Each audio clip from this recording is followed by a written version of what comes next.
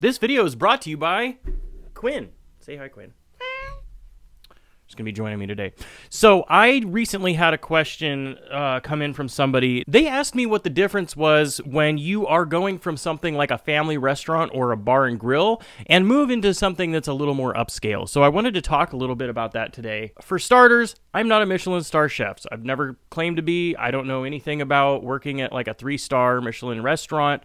And I wish that I was able to have an experience like that because I love learning and I love learning new things. When I talk about more upscale things like, you know, sea scallops, beef Wellington, 6-8-ounce filet, you know, nicer plating, that's really what the video is going to focus on. So for starters, when you are working in like a bar and grill atmosphere or like a family restaurant, the number one thing that you'll notice, there's a lot more utilization of a microwave. And prepping is a little bit different. A lot more things come in, like bought in, like prepackaged ROP fish, for example. Things come in frozen, prepackaged, sometimes even pre-seasoned. Family restaurants, you're more likely to get things like bagged hollandaise sauce. Prepping for hollandaise might include grabbing the bagged hollandaise and portioning it out into portioning cups, and then microwaving them for like 20 seconds to pour on, you know, eggs Benedict or whatever. A lot more breakfast items are available, usually. Sometimes they're 24 hours. If you're working at a more upscale place, you're not going to prep out hollandaise sauce, right? You don't prep it out and hold it somewhere. You make it to order, or you make small batches because it doesn't keep like super well. I was able to successfully hold hollandaise when I had a catering. It was like a smoked salmon, eggs Benedict thing, and made the hollandaise from scratch, and it went into one of these things. They're pretty badass, and I highly recommend if you ever do it. The family restaurant that I worked at didn't give any formal training on how to do things like poached eggs. There wasn't actually even the means to do it. They had a flat top, a broiler, a microwave, and a fryer, and that was it. That was all they had.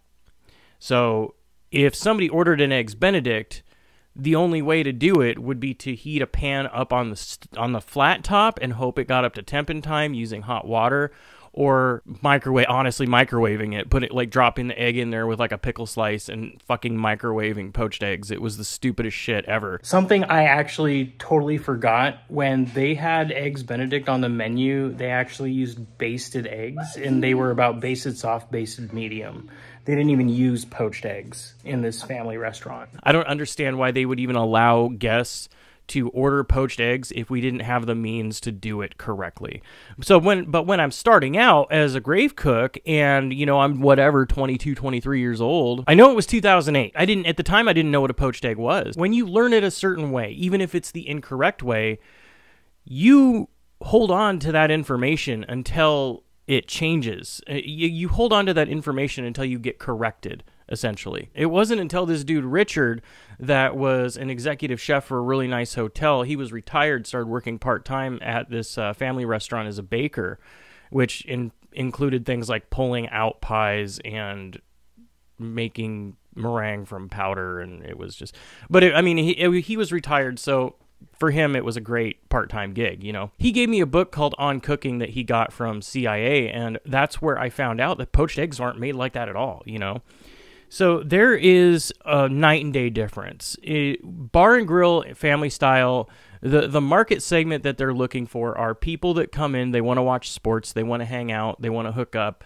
You know, family restaurants, they're coming in with their family. They want to eat out somewhere where they're not going to get dirty looks for bringing their kids, somewhere with a kids menu that's going to have things like, you know, chicken tenders, burgers, and stuff like that. And the regulars will come in early in the morning, drink coffee, have breakfast. Usually it's the same thing. When you work at one of these places, the cooks start to recognize guests by things that are ordered, and most of the time, years later, you'll still be able to recall it. I had one regular that came in all the time. He always ordered the same thing, and it was like coffee, 1 egg, sometimes he'd want it scrambled, sometimes over medium, and 1 sausage patty and hash browns that were barely even cooked, like just basically warmed up hash browns.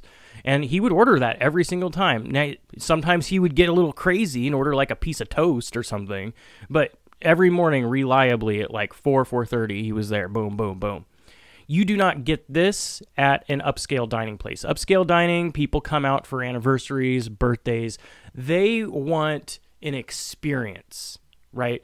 Family dining, they know what they're signing up for. They They just want to come in. They want to eat. Most of the time, they want to just be left alone. They want to order something that they order all the time. They want consistency in their menu.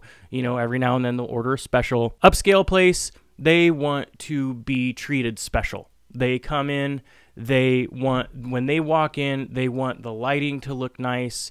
They want to be greeted promptly. They want to be sat. They want to be like taken care of, because in their mind, it's like, well, I only come here once a year, or I come here like once every 3 months or whatever, and I blow $250 on like 2 people, right? So if I'm going to go spend $250, I'm not just going there to eat food, right? That's the mindset. I'm not just going there to eat food. I'm going there for an experience. I want to be treated like, I'm the greatest thing in the world or whatever. It varies. Sometimes you will get a quality of staff. There might be an increase in quality of staff.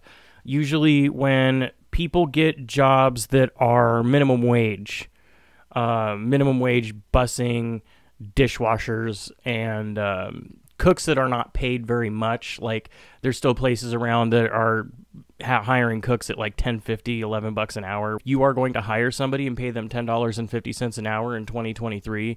You're going to get $10.50 an hour worth of work adjusted for inflation. And it's going to be garbage, right? And I don't think people should go above and beyond what their job description is in general. Like, I've made whole videos all about this. Yeah, you'll notice, there's so many things that is different. It is almost like night and day different from a bar and grill setting to something like an upscale restaurant. Staff turnover, one example of that.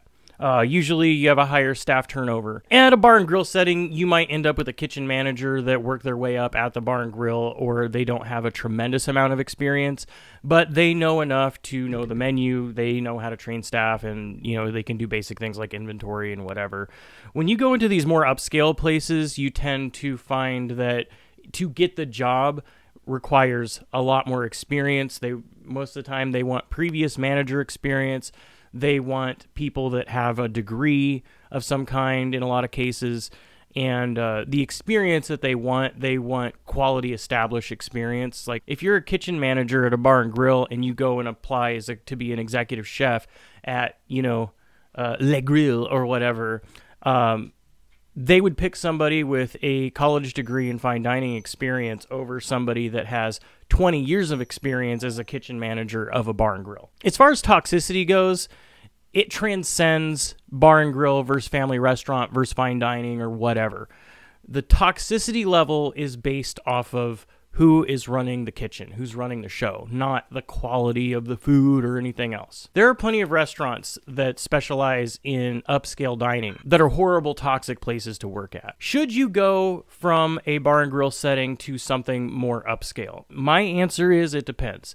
If you plan on doing this for a career, like I am, I recommend getting any experience you can, anywhere you can. Always go up in pay. Always look for something better. I say put your career ahead of anywhere that you're working. I'm not saying that the day that you get another job, just peace out, and fucking leave.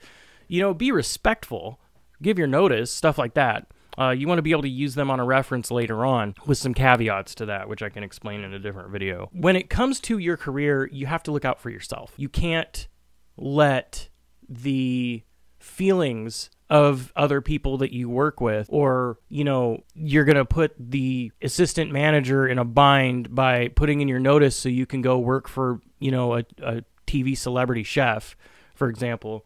And the thing is if your manager is good, if they are good quality management, they will support your career advancement. If I were to leave right now, for example, where I work currently at this rocket test place, if I were to tell them tomorrow, hey, I found a job, there's a Michelin star restaurant in this city, and I'm going to move there, and I'm going to go work under the chef. They'd be like, that's badass, dude. What's the time frame look like? Who is it? And, they would be asking questions and being supportive of it. Like, I know that about these people. They are good people. But there's some management that they hear that, and then they fire you that same day. And they don't put up with it. And those are bad managers. And actually, if you want more information on bad managers, I did a video about that. It should be popping up right about now. And you can check that out if you want. As far as me saying it depends, Marco Pierre White, celebrity chef, Michelin star, world renowned, has books. He runs a gastropub now. It's just comfort food, basic stuff that's a little elevated. It's not just a greasy burger, but it's a decent burger, but it's not like a $80 burger. And he does this because he wants the connection with the people. He wants Bob to come in every day at noon and order the same thing and be able to talk to him and chit chat. You know, he wants that experience and that feeling. So it's working at a bar and grill isn't degrading or demeaning. The only thing that's ever degrading or demeaning about working in a restaurant, there are some restaurants where you don't even want to show your face as a cook. You don't want to go out there. You're disappointed in the place. It's always dirty. There's always complaints. You know, the servers don't know what they're doing. Half the staff is high. You know, like you run into these kind of situations, right? But at the same time, you got to work. Like, you can't just not work. So it's like, what do you do? This video was more off the cuff. I just wanted to get on and talk about that a little bit based off the question that I got. If you do have any other questions, let me know in the comments below. I do have a shop that's got hoodies and t-shirts and stuff in there. I have some new designs that I just made, and I'm always adding new stuff. Check that out if you'd like to. If you want to support me in a way that's free, subscribe is always lovely. I appreciate them, every single one that I get. I'm up to 1,800 subs thanks to you guys. Totally badass. About to hit 2,000. Let me know what your personal experience is if you've switched from a bar and grill setting to something more upscale, or gone from upscale dining back down. Did you like going down? I don't want to say down. You say upscale, so you think like up, and then anything else is down, but that's not really how it is. Have you gone from something more upscale to something more like a bar and grill or family restaurant? Is it something that you like?